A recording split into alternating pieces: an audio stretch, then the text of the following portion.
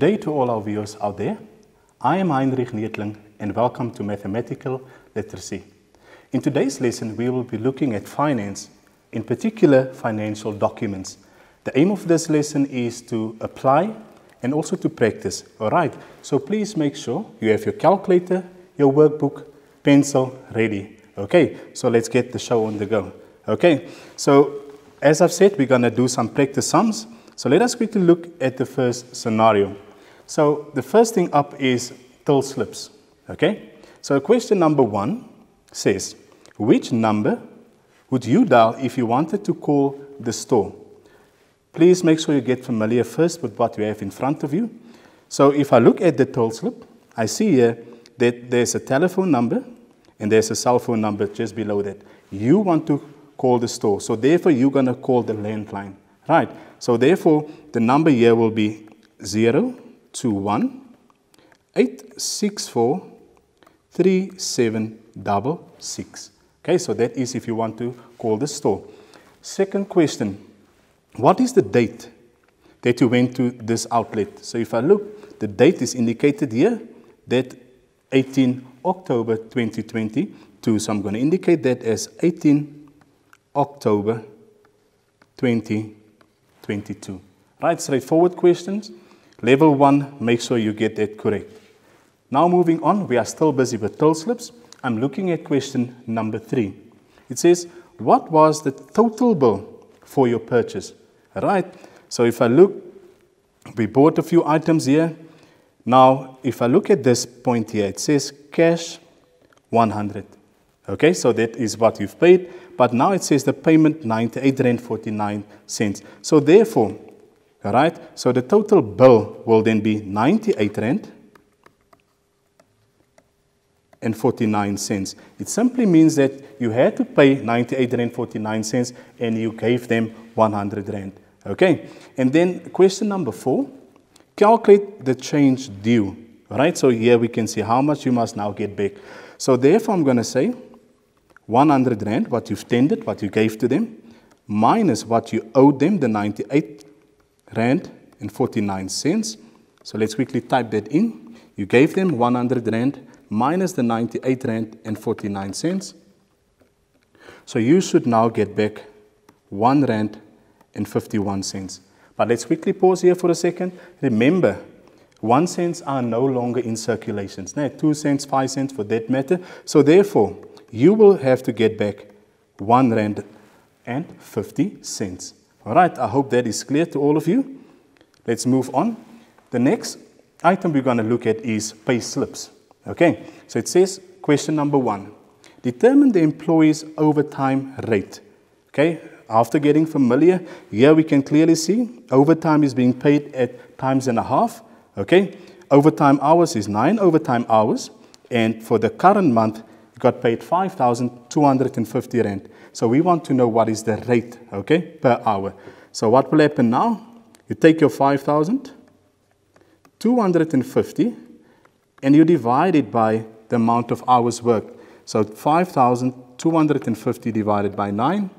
So this person will earn per hour, that's overtime, right? 583 Rand, and I'm going to round off again to 2 decimal places, and 33 cents. So you take the total, 5,250 divided by 9 equals to 583 Rand and 33 cents per hour.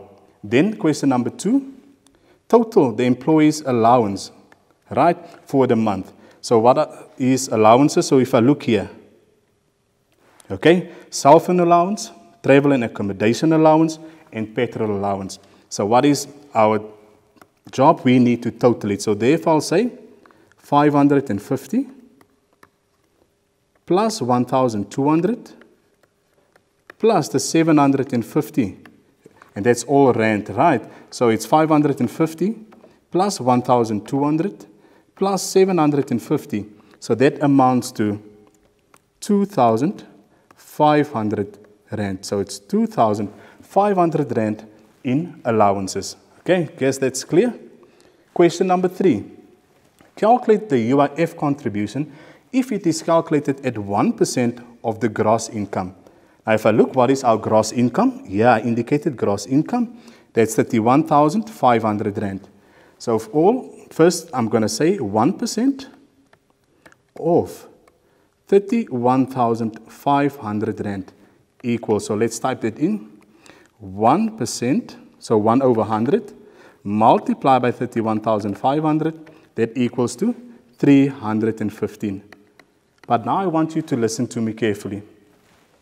Since last year, 1st July 2021, they decided to make the ceiling amount. So what's the ceiling amount? Meaning they can't deduct more than that for UIF.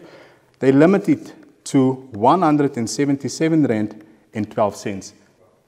Remember that the 177 Rand and 12 cents is the ceiling amount for your UIF contribution. Now let's quickly move on to question number 4. It says determine the net pay, right? So how do we determine net pay?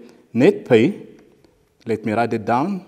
Your net income equals your gross income minus your deductions. All right, so minus deductions. Okay, so let's look at what we have. There we have our gross income of 31,500. We have pay as you earn, 8,960, but let me quickly do that. So it is 31,500 net income minus 8,960 Rand. But please note, you must also subtract your 177 Rand and 12 cents towards UIF. So therefore, 31,500 minus 8,960 minus 177 Rand and 12 cents. That should give you an amount of 22,362 Rand and 88 cents. So I'm going to repeat, that gives you 22,362 Rand and 88 cents. All right, guys, I hope that's clear. Let's move on now to travel allowance. I'm saying here, Mrs. Alice is working for LA Consulting Engineers and uses her car for work-related purposes. The value of her car is 798,999 Rand. She travels approximately 30,000 kilometers per year. Use the SARS running cost table below to calculate Mrs. Alice's monthly travel allowance. Okay, so let's quickly look what is applicable here. Remember, that amount will definitely be here. So what is the fixed cost? Fixed cost per annum will be 145,900 Rand. Now I'm looking at the fuel cost. Fuel cost, 134.4 cents per kilometer. So I'll take 134.4 multiply by the 30,000 kilometers he travels per annum. Nah. So 134.4 multiply by 30,000 equals. So that gives you 4,032,000, and this is cents, right? So I divide this by 100 to get my value in rands. So therefore, this will be 40,320 Rand towards your fuel. Then our maintenance, that is 85.3 cents per kilometer. Again, I take the 85.3, I multiply that by the total kilometers it travels per annum. So 85.3 multiplied by 30,000. That will give you 2,559,000. That amount I'll divide by 100 to get the Rand value, divide by 100. So all in all, for the maintenance cost, it will come to 25,590 Rand. So what is the total annual running cost? You take your fixed cost, 145,900 Rand, plus your fuel cost, 40,320 Rand, plus your maintenance cost of 25,590. So what will that give us? I'm going to add all of that, key it in on my calculator. So that should give you 211,810 Rand per year.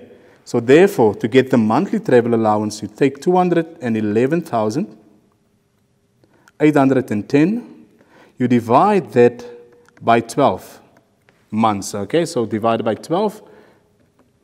So travel allowance for the year is 17,650 rand and 83 cents rounded. Okay, then lastly, let's quickly look at the practice of invoices. Question number 1, determine the unit price of the AMD Athlon Jet 5. Unit means 1, so that's the one I referred to.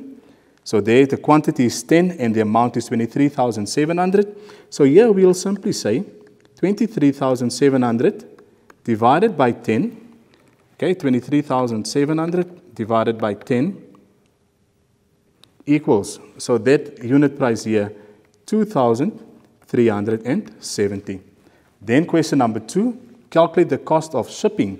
If it is calculated using the following formula, cost equal 7% of the subtotal plus 1,950. So first of all, I take the 7%, right? So that's 7% of the subtotal. There is our subtotal. Multiply by 39,200, and then I must still add the 1,950. So let's simplify first. 7 over 100 multiply by 39,200 equals. So if I simplify this, I'll get 2,744 rand plus now 1,950. That should give you an amount of 4,694 rand. I hope all in all is clear. Guys, let's take a quick break. After the break, we'll do some application sums. I'll see you now.